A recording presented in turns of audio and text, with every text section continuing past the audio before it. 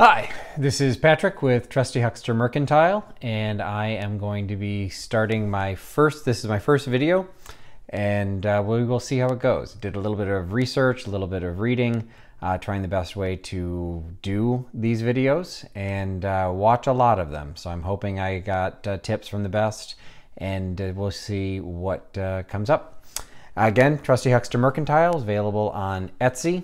I just started my store. I actually launched in October, and I am actually in the waiting list for 3 separate vintage stores that I've yet to be able to get into for the last several months. So actually, the Etsy store was kind of a reaction to the fact I couldn't get into a shop. I was building up inventory for the individual stores that I was on the waiting list for, and it was kind of overtaking my place. So we are putting them online. So far, so good. I can't say that this is something I'm seeing as a full-time endeavor. I actually am a full-time traveling salesman for a library sales company. So I have a 9-state territory through the upper Midwest. And that is actually how I source most of my items. I'm based outside the Chicago area. That is where everything ships from, and a good chunk of it comes from there. But I cover as far west and north as North and South Dakota, Minnesota, Wisconsin, Illinois, Iowa, Nebraska, Kansas, and Missouri. So there is always a odd mix what I'll be bringing into my store. And the store will always represent what I'm interested in. I'm really not interested in selling just things that I know will make money. I do want to make some money. I'm not doing this as a charity, but I want to have fun as I'm handling things. And I'm building my own personal collection, so that's always kind of fun. And just I look at it as giving something a brand new home. So, and in some cases, saving it from what would probably be death in the Goodwill bins. I'm hoping I can give it some life a little bit, and if I can make a little bit of money at the same time, all the better. Money will just, at this point, continue to support Trusty Huckster Mercantile. Even I can't say it. A lot of people don't know what a huckster is. Huckster is an old-fashioned and typically derogatory term for a salesman. Growing up, salesmen were not a loved individual in my household, and I resisted getting into sales. So when I did finally jump that last hurdle, entered the sales world, realized I liked it, more importantly realized I was pretty good at it, and I realized I wanted to try and change the name up a little bit. So I've had an email address of Trusty Huckster for quite some time. So when I wanted to launch my online business, Trusty Huckster Mercantile was born. All right, let me get into the haul. So not a huge haul this time. There have been some cases. If anyone's following me on Facebook or Instagram, you will see I've had some mother load hauls in the past that has, in some cases, some of those items still have not been processed. They are still sitting in boxes waiting to be listed on Etsy, or in some cases, just I know they won't sell on Etsy, so I'm just waiting for that, always waiting for that spot in one of the 3 vintage stores. But so we start from this. One of the items that I picked up, it's from Clay Arts. This is called Rack 'em Up. It's hand painted. Paid $1.99 for it. See, I've watched people do this hundreds of times, and I always thought I'd be able to do it, and now I lied. I cannot figure out how to do this. Looks like that might be focused. I hope so. Anyway, see, paid $1.99. Yellow was full price that day. But did a little bit of searching for this, and it's the last sale was actually back in 2017. I have a Worth Point subscription, so that's how I look up some of the comparables to see if it's worth actually selling. The last one was 2017, and it actually sold for $23. So $2 investment I thought was pretty good. Not sure what I'm going to list it for. I've been taking real nifty vintage Jeffrey's advice and doing everything with free shipping is included. To a certain extent, that's been maybe easier. There's been a couple surprises where shipping cost me way more than I thought it would. But so far I haven't lost any money, not good. And so I'm going to continue to do that. Some of the smaller things, I did go into that little deal where Etsy created that situation where if you buy $35 worth, you can combine it to get free shipping. I have a handful of things that are in like the $8 range that probably shouldn't even be on there, but I listed them because, hey, I was bored. This one's big enough. It's actually really big, so it's going to have to, you got to find a box for it. But for 23 bucks as the selling price, I think with shipping included, I can get a pretty decent amount for that. One of the smaller items that I had picked up, this was also from Goodwill. It's this little blue and white leaf-shaped dish. Admittedly, I was participating in an online sale that was happening in one of the Facebook groups that I'm a part of. It was Treasures from Yesteryear. If you're not a part of that, Jen runs a great group, and there's sales and auctions and things all the time. What I've noticed is they tend to like little things, and so this was something that I had picked up from Goodwill. I want to say this was like 50 cents or $1. I couldn't find any comps on it. It is signed on the back, and it does have the year, so 2000, which means I really technically should not be putting it on Etsy, but it's so small, and Karmazine is the signature, and then that little oak leaf and acorn symbol, which I thought was kind of cool, but I do not know what this is. Couldn't find it, couldn't find any comparables. The search for Karmazine came up empty. So I have almost nothing listed into it. This will probably end up either going into another Facebook group sale for like $5 plus shipping, because it is kind of cute. Nice small size, got a little chicken on there. You can kind of see that. I think it's a chicken, maybe it's a rooster. Maybe it's just a bird. Anyway, thought it was kind of pretty, and thought it was just a nice, one of those little add-on items that I thought might be worth putting into one of those Facebook groups, or once I get a vintage shop, it'd be a great thing for the shop. Similarly, I picked this up. Christmas is coming, so I picked this up as another little item that I was going to be offering to that Facebook group. If you can kind of look at that. It is signed on the top. It's dated 1978. It's kind of it's a little acrylic Christmas ornament. It's got the hole in the top. A little scratched up where there was a little metal hook that was attached to it, but really nothing significant, and you're probably going to put another hook in it anyway. Another item, $5. Kind of, it's etched on the back side. I think that's the back side, and then this flat side be the front, or maybe it's supposed to be that way. I don't know if it matters. Again, 1978, so, you know, reliving my childhood. Thought it was cute with the cat and the dog, and see if I can get my face out from behind it so you can actually see the cat and the dog. That was cute. So I'll be adding that, and oh, look, it's signed. I didn't notice that. Oh, yeah, need my cheaters. I have no idea what that says. There's a signature, J. Corner. I don't think it's important. The signature on the top was GMA Incorporated, and I couldn't find anything on that. So I don't think it's Hallmark.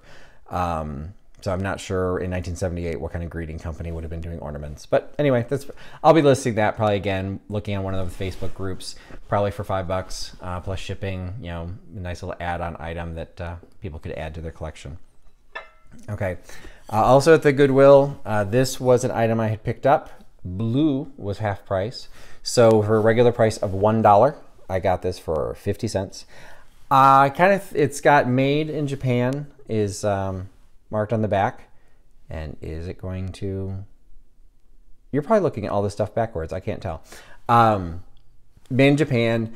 Based on the design, I'm going to say kind of a maybe 30s, maybe early 40s kind of design, which I love, you know, the fact that there's some items like that that, you know, can still have some life. A little bit of crazing going throughout it. No maker's mark, you know, no serious stamps. So it's not going to go for a big box. It's really hard to find serious comps. But this is something that, again, either I can sell in my shop or through a Facebook group. If I were to put it online, I'd probably do it like somewhere in the $15 range, which would include the free shipping. At this point, I'm only shipping to the United States. I'm a wimp. It's a little ironic considering my bulk of my sales background was international sales, and now I'm just basically turning my back on them. But it's because I don't know how to deal with doing individual shippings. If we're going to do a container load, I'm your man. But something like this, I'm not ready for that yet. So this is going to stay in the U.S., made in Japan, but it's going to stay in the U.S. and, you know, not a lot of money. But again, I wanted to give it a good home because it was, I liked the looks of it, and I wanted to see, wanted to bring it into my collection.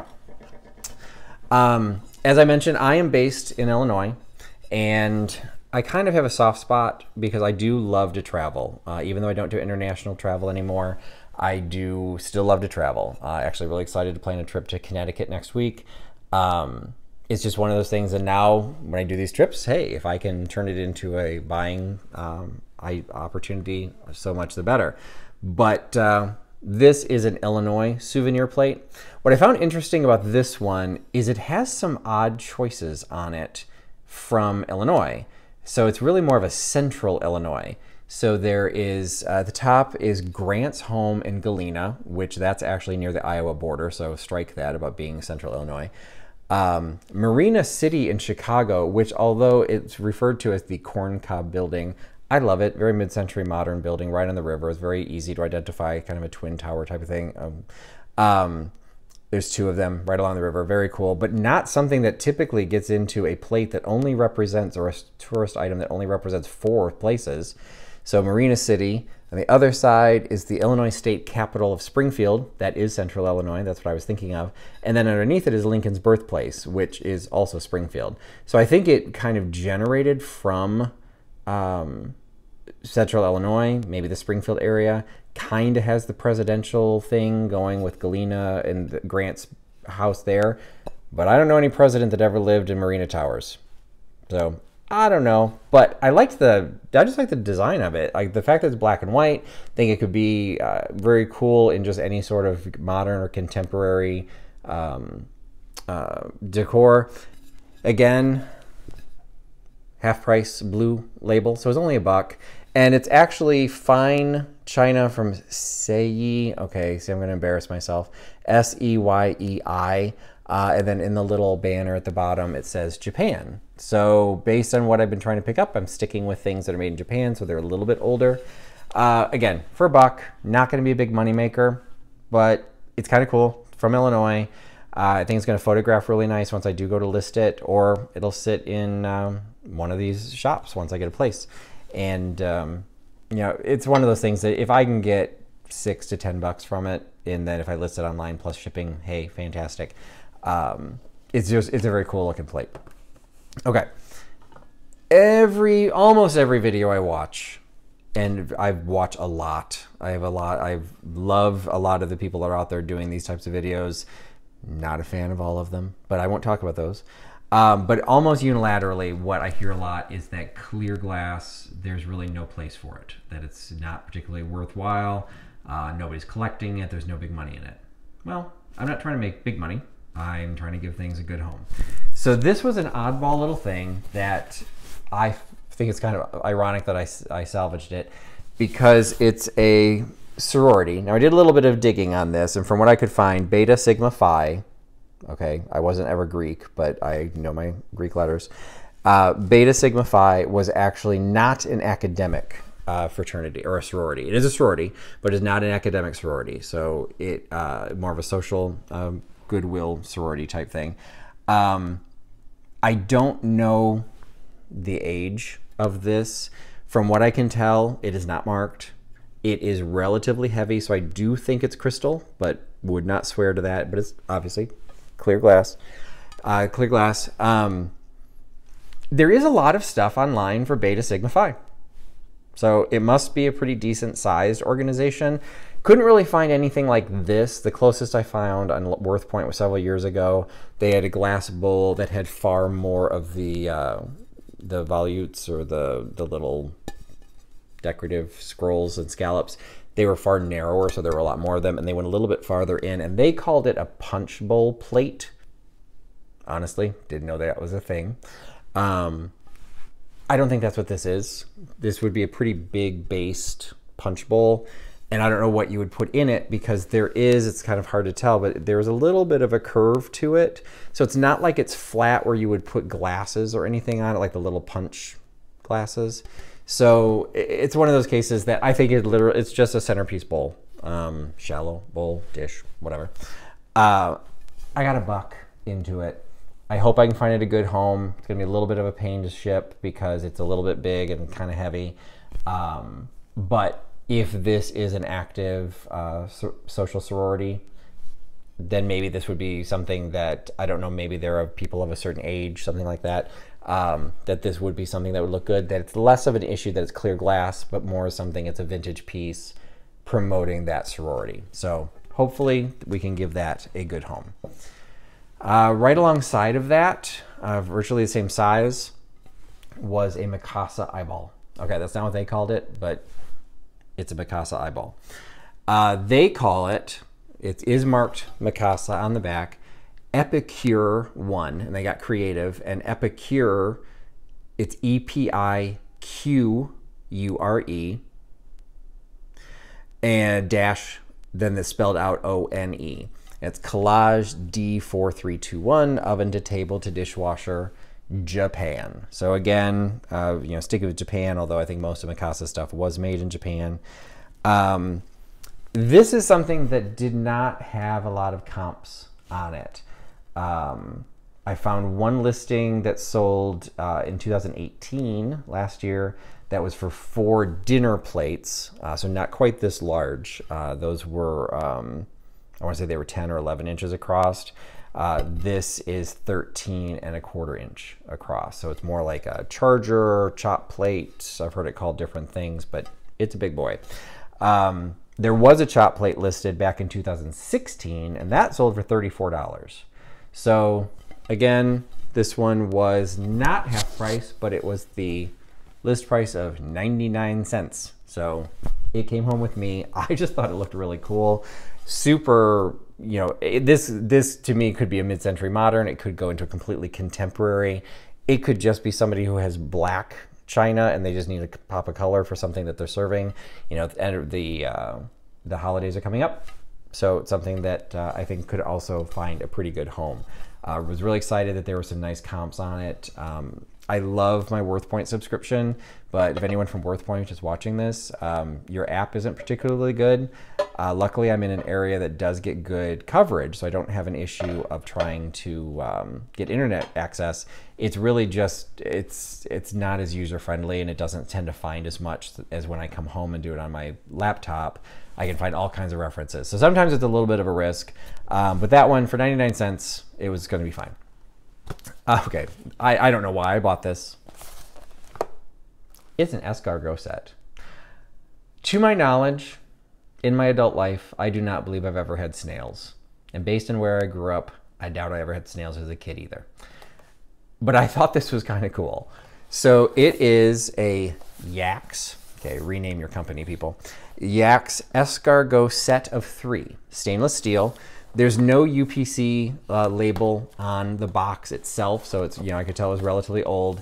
It has a World Bazaar tag on it, and I vaguely remember that from my childhood, of $269 is what it sold for back in the day.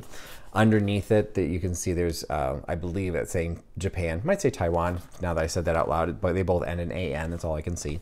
But it includes, let me open this little puppy up, all still nicely wrapped in its original wrappings. It includes a little stainless steel, the snail plate itself. Oh, and I was right the first time. There is a sticker on it that says made in Japan. So that is, again, with no UPC on the box. Again, I think it's pretty old. People of a certain age will recognize this little device from Pretty Woman. I will admit that kind of went into my decision-making process to buy this. You squeeze it, and that's what grabs those little snails. Slippery little buggers, I believe is what she says. Maybe suckers, I can't remember. And then also what Julia Roberts needed, the little fork that kind of matches the whole thing. So they're all still in the plastic. And I'm going to say, even though the plastic is removable, it's not like it's sealed or anything, I don't believe this was ever used. I think this is a new old stock. It's very nice. The packaging is in very nice condition. They do not sell for much. This was one of the items I could not find while I was on the WorthPoint subscription, or when and then I jumped over to Etsy just to see what they were having. Didn't find anything on this. And when I came home and did a little bit of looking, there was a sale earlier this year for 2 of them that sold for $16. And what frustrates me is there actually was a second one of these. I should have just grabbed it, but it's so weird that I just grabbed the one because I actually paid full price at $3. So I think it's like the most expensive thing I've shown you so far. And it's the oddest. So I'm not gonna make a lot of money on this, but again, this was just, the box is in too good of a condition. it was being, it was going to be crushed in this Goodwill store. I'm trying to get it to a good home. So got that. Before I jump to the things that I bought for myself, let me finish the stuff that I bought in the haul. Similarly, full price, a whopping $1.99. This is the Franciscan Autumn pattern. Jeffrey from Real Nifty Vintage loves his Franciscan. This is not the pattern he collects. Sorry. I think the pattern is very pretty. It's also very nice with Thanksgiving coming up. I don't know if this will be as popular around Easter, but it's got the little autumnal leaves there, and you got the sticker there, but you can see kind of the leaves under this. This was the whopping full price of $1.99. In excellent condition. And as a rule, I'll sometimes try and remember to say that, but as a rule, I don't buy things unless they're in excellent condition. It's got to be pretty special, or I've missed it if there's something with a nick, or as what happened today, I was actually I was trying to pack something back up and I actually shattered something. So, I do it sometimes myself. But this was $1.99. Not a huge seller, but a very consistent seller. This is something that has sold multiple times on eBay, which is really all that WorthPoint tracks. Several sales on eBay that were really ranging from $10 to $20 plus shipping. So I tend to price things on the lower end just because I want to be able to turn it. I live in a townhouse with no basement and a packed garage. I don't have a place for stuff to sit for a year. So I'll probably list this on the low side just to try and motivate people to take it out. I also have a serving platter that I had picked up earlier. I don't think it's been listed yet, but in the same pattern because I recognize the Franciscan name from Jeffrey talking about it all the time. Even though he collects the Ivy pattern, I recognize the Franciscan, liked it as a quality name, and the fact that I had the platter, figured I'd get this to kind of go along with it. So I'll get those listed. This will definitely be an Etsy sale. I think this will sell better online than it will sell in a vintage store. Next item, also at Goodwill, also paying full price, the whopping 99 cents each. As you can tell, a couple of these are from different Goodwills. I don't remember which is which, so this is a slightly different sticker. But $2 total. This is something that I've actually done some pretty heavy-duty research now that I'm back, doing it at home, not on the phone, and I'm not having much luck finding it. It is, it's called Nico, and then it's called Nico Venture, and it says made in Japan, and it's designed by AIDA Associates. Sorry, AIDA. Let's get some opera in here. I found one listing for this pattern that was in like more of a creamy color. You can see this is a very dark brown. I'm not 100% sure of the era. I was concerned it might be like 90s or contemporary. I think the listing for the cream put it in the 80s and 80s, 90s. Or no, I think it's the 70s, 80s. Now I can't remember. I don't know. Maybe it could go back into the 60s, 70s. The dark brown, I would say, leans it toward the 70s, but I'm sorry, I'm a child of the 70s. I didn't have stuff this cool in my house. So these shapes are just kind of nifty. From what I can tell, this is not designed to have a cover. I could be wrong, but the fact that they've got the same slope for both, replacements failed me. Cannot find this. $2 in it. It's not creamers and sugars. I think they're very cool. I actually have a lot of them to sell, which is probably a mistake, but I'm big into matching things. I just think it's kind of cool. And I just think these either look nice decorative. You put your sugar packets in there and put your straws in here. Who knows? Who cares? Most people probably won't use it for cream or the way it's intended, but it still will look good if this is part of your decor. So I picked these up, excited to be able to list these, and I probably end up selling them for like 10 to 15 bucks plus shipping, just because I think that's what they're worth. I think people would pay around that amount. The last item that I purchased I take that back.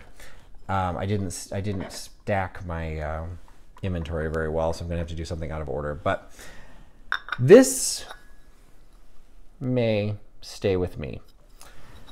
If it weren't so ridiculously small, it's not even a demi-tasse, it's just small. I mean, I'm doing the 12, 14-inch mugs, so I'm getting a little spoiled. This, from doing a little bit of research from the 80s, it is General Foods Cafe Vienna International Coffee. A couple listings showed that these were like promotional sets. They had a couple different designs. I will be going to Vienna to visit my daughter who's studying in Germany this year. I'm going to be meeting her in Vienna for the holidays. So I saw this, thought I had to have it, but I'm not really sure what I can do with it. Cup and saucer, not really my thing. The saucer itself is unmarked, which I know is not particularly uncommon, but that's unmarked. And the only marking is on the mug. Doesn't say where it's made, no indication of age. So, you know, if it's on the internet, it must be true. So if the other people that had listed it, it does make sense. They had other sets that had 2 or 3 different types of designs that were all from different types of international coffee centers. But this is definitely a very Viennese design, secessionist, you know, nouveau design from Vienna. So it might stay in my collection just because it's cool. It's just really small, and if I'm not going to use it, I don't know if there's a point for me to keep it. So we shall see, but that was one. Okay, now with one exception, what I'm going to show you now is stuff that I have purchased that is for my personal collection, and in in every case, these are collections that I started building since I started doing thrifting, reselling, vintage stuff. One of them is the Bob White pattern from Red Wing. Picked up this at a Goodwill. $7, which for a Goodwill, kind of pricey, particularly since there was no lid. I scoured that place because the lid is very weirdly shaped. It's kind of domed and then has the kind of a big knob on top. This is the smaller of the 2 double-handed casseroles. It's the Bob White pattern. Bob Whites are quails, and so these are quails. I love when I find these online, what people call these. They've been called chickens, they've been called birds, whatever. This one is just marked Red Wing. I believe the dinner plates that I started the collection with, I think those are the ones that actually say it's called Bob White. And I could never get a 100% decision whether Bob White is one word or 2, so I usually search for both. Anyway, so I'm now on the hunt for the cover, but this will be a nice addition to the pieces I'm collecting to have a Christmas party in my little townhouse using vintage serving and dining pieces. Okay. I didn't know this was a thing. I'm new to vintage, or not new to vintage, that's stupid. I am vintage. I'm new to reselling, so I'm new to like digging through things that I don't know. I need more of these in my life. So what this is a flower frog. You can see it's just like a traditional glass flower frog. You've got all the little holes. But what these are designed to do is sit in a console bowl. So typically it's part of a set. So you'd have the depression glass console bowl, and then you'd have the candlesticks on both sides. This would be sitting in the middle of the bowl, and then the concept would be you would actually put very low flowers, you know, like sprigs of flower, something very small, like more of a spill vase type floral, as opposed to, you know, roses. You'd have something down here, so she looks like she is standing in a garden of either greenery or flowers. Okay, I think that is very cool. She is the second one that I've purchased. First one was also clear. I'm trying to find non-clear ones. But I'm also trying to find non-clear ones that are within my budget. I did just find she is called Charlotte. I believe she's called Charlotte. I was thinking of the Antiques Freaks podcast that was talking about frozen Charlotte. She looks like she's made of ice, but this is not a frozen Charlotte. She's just a Charlotte.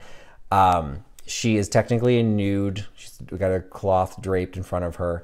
This is the smaller version. There's also a significantly larger version, and I found the larger version in an amber glass, and she was marked for $95. We weren't at a Goodwill. It probably is worth $95, but that's not coming out of my pockets. If she had been a different color, I might have actually paid 95 bucks, but I have a feeling the amber is going to be fairly common. I'm just now starting to look for them. So the first one I bought was the Seagull, a little bit taller than her. And I have a place, there's a window in my house that is a wide, short window. So every one I buy is going to need to be under 14 inches tall, because that's how tall the window is. She will do nicely. I'm hoping to add some more collection, more glass, more flower frogs. And they have animals, they've got all kinds of different things. So I'm hoping to build into the collection. And so this is going to be one of those, I have a feeling of my hunt. Like, I really doubt I'm ever going to find one of these at a Goodwill, but maybe I will, who knows.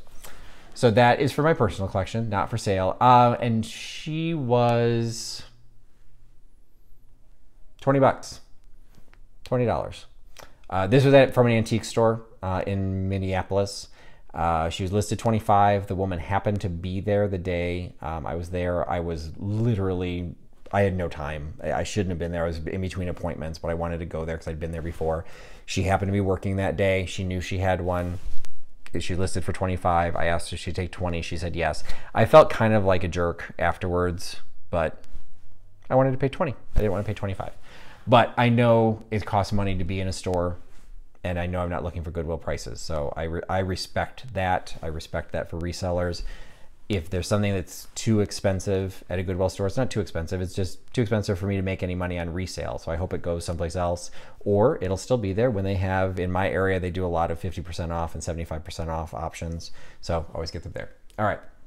Now, next items came from, it's another collection that I'm building. This is going into a different window, happens to be the one in the front of my house, that has a large, what do you call it? I'm looking at it. Large fan window at the top. So it's significantly taller. I'm not limited by the 14-inch. So what I have started, because following people on Instagram is a very dangerous game, I found several examples of people who were showing their swung glass collections lined up in color order, etc. And I decided I needed to start a swung glass collection. So this one I'm 100% sure I overpaid for.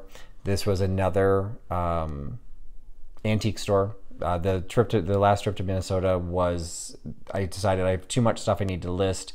So, although I did buy things, I had too much stuff to list. So a lot of it was really searching for my own stuff. So I did some antique stores, so really assuming these are just gonna be for me.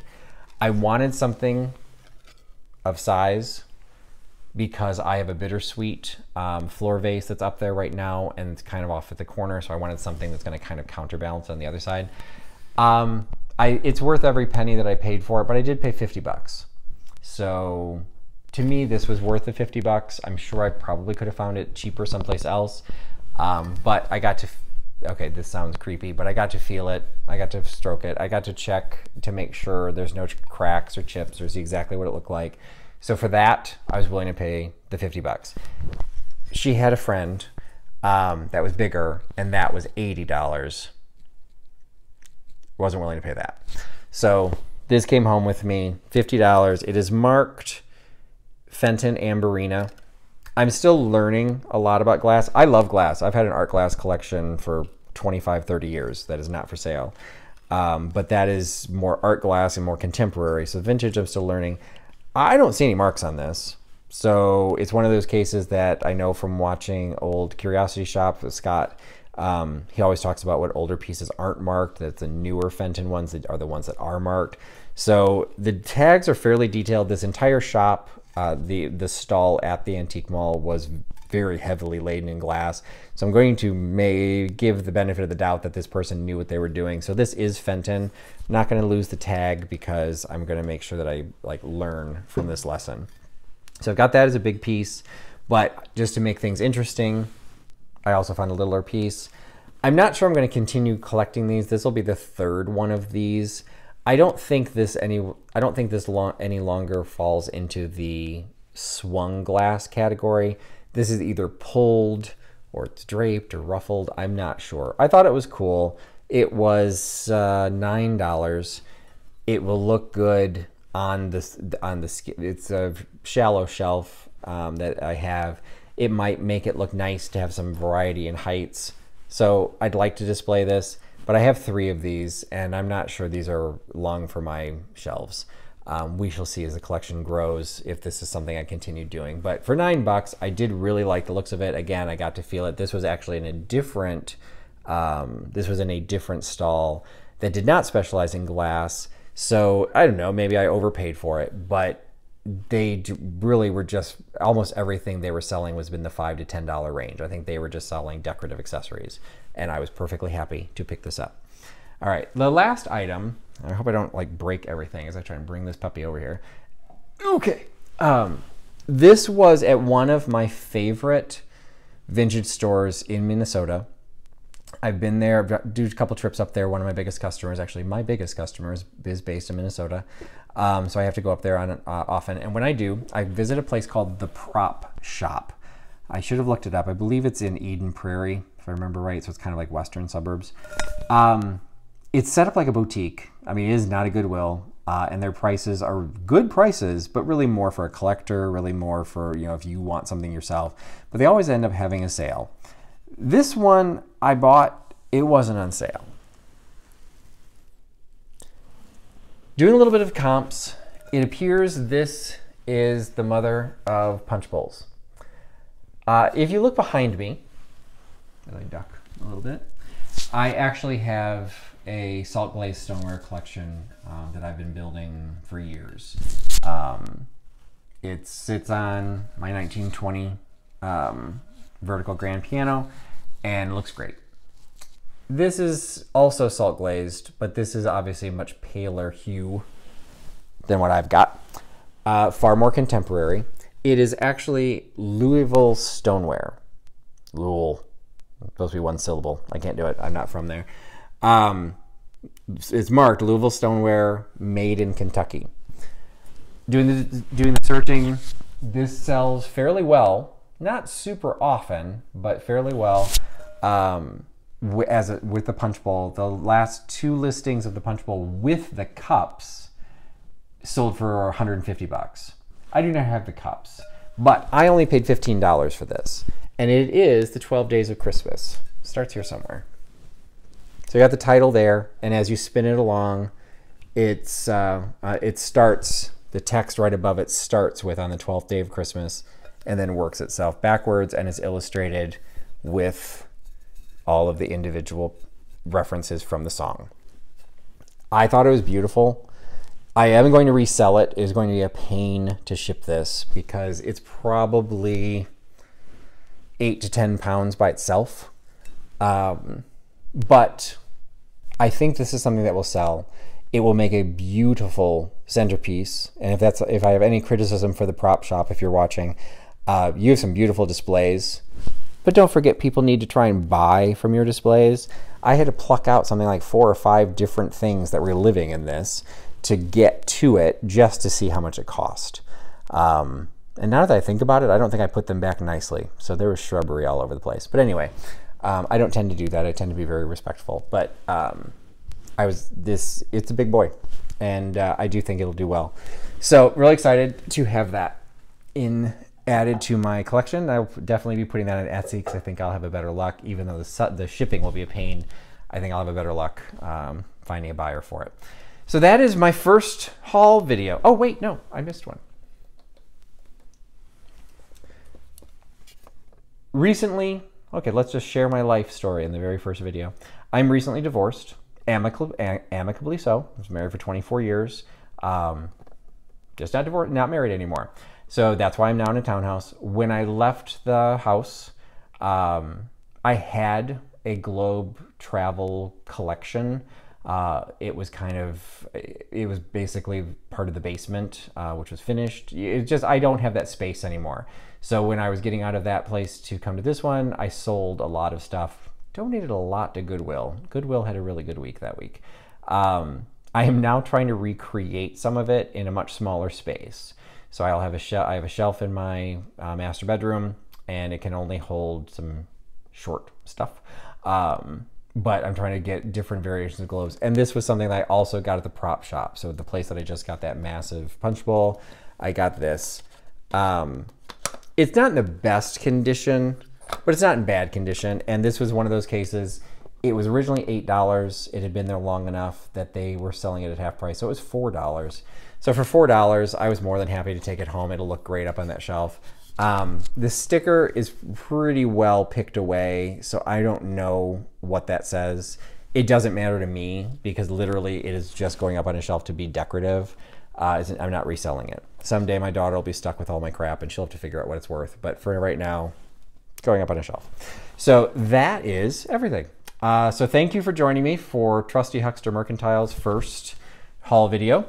If you're looking for me, you can find me on Etsy. We are under TH Mercantile, so you don't have to type in the entire long-winded name. So TH Mercantile stands for Trusty Huckster Mercantile. You can also find me on Facebook and Instagram, also under TH Mercantile. Thank you for your time, and I hope you enjoy this. I would love to hear some comments. I may not love them once I see them, but I'd like to hear what you have to say, and if there's ideas that I can make these better, I would definitely like to improve and see if I keep going on. Thank you so much for your time.